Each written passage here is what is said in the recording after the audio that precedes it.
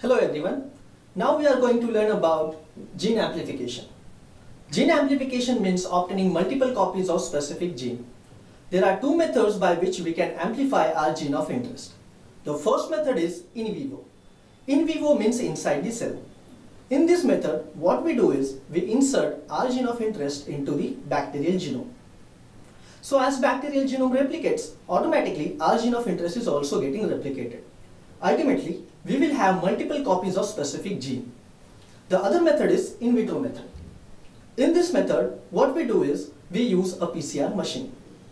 Now, in this presentation, we are going to learn about the steps involved in polymerase chain reaction.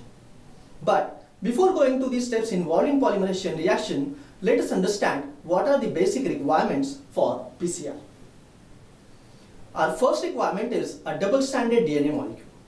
This is 100 to 35,000 base pair long. Our other requirement is primers.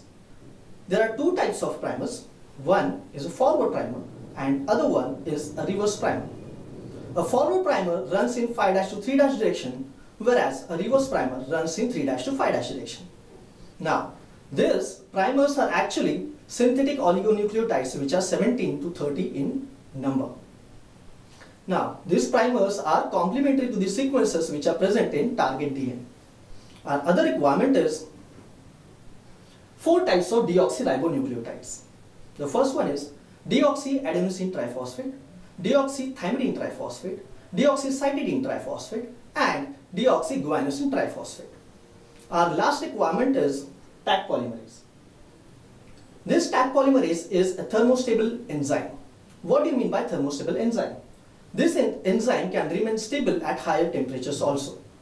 Taq polymerase is isolated from a bacterium Thermus aquaticus. All these constitute the reaction mixture. Now, let us understand the step involved in polymerase chain reaction. The first step is denaturation. In this step, what we do is we heat the reaction mixture at 90 degrees Celsius. Heating causes the breaking of hydrogen bonds. So ultimately, we will have single-stranded DNA molecules. Now, these single-stranded DNA molecules are going to act as a template strand. Our second step is annealing. In this step, what we do is we reduce the temperature of the reaction mixture to 55 degrees Celsius. In annealing, the primers bind themselves at 3' end of the template strand. The third step is polymerization. In polymerization, we increase the temperature of the reaction mixture to 72 degrees Celsius. Now, this enzyme, Taq polymerase, synthesizes a new strand in 5' to 3' direction. We will also require deoxyribonucleotides.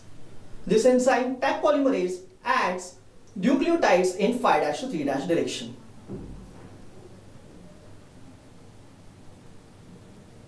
Ultimately, at the end, we have two new double-stranded DNA molecules. Now, this is only one cycle of polymerase chain reaction. This cycle is repeated for 28 to 30 times.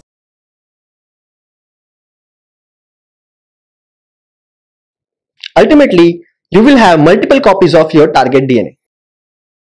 This was all about the polymerase chain reaction. Thank you very much.